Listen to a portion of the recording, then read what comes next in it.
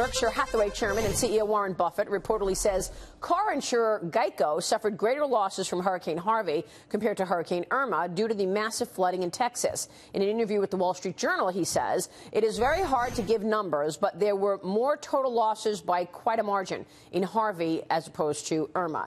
Joining me right now is the chairman and CEO of Chubb. Evan Greenberg is with us. And Evan, it is good to see you this morning. Good to see you, Thank you so much for joining us.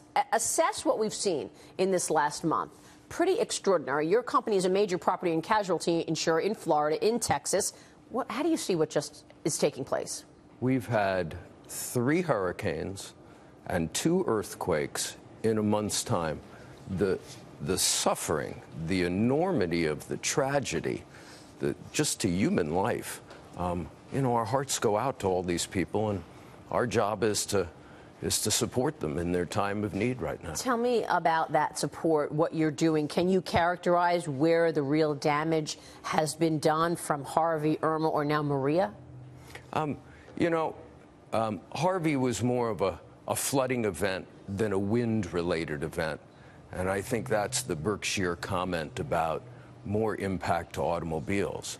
Irma was an enormous event, more wind-driven than flooding-driven.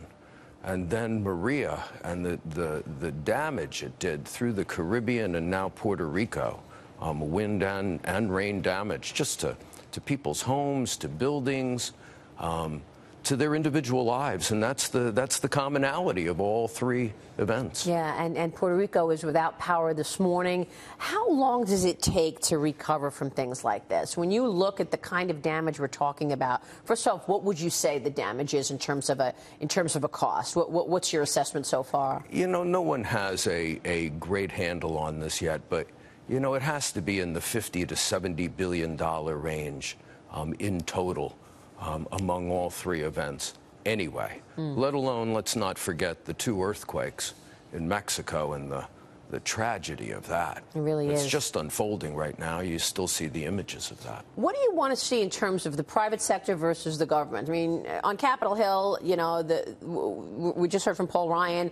They're saying that the government is working hard on this, but you feel that the private sector can really be stepping up. We need more private, less government, no? When it comes to disaster relief, disaster recovery, that's a role for government, and government always has a role to play in that beyond the role of the private sector.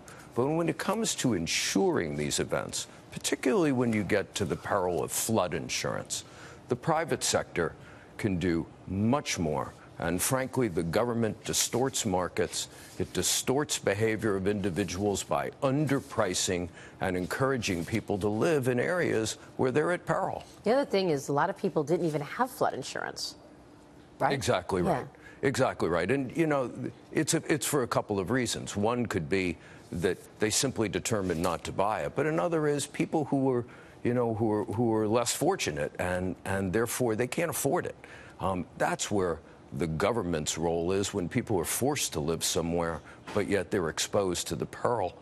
That's where government and society decides to subsidize. But beyond that, it's the role for the private sector.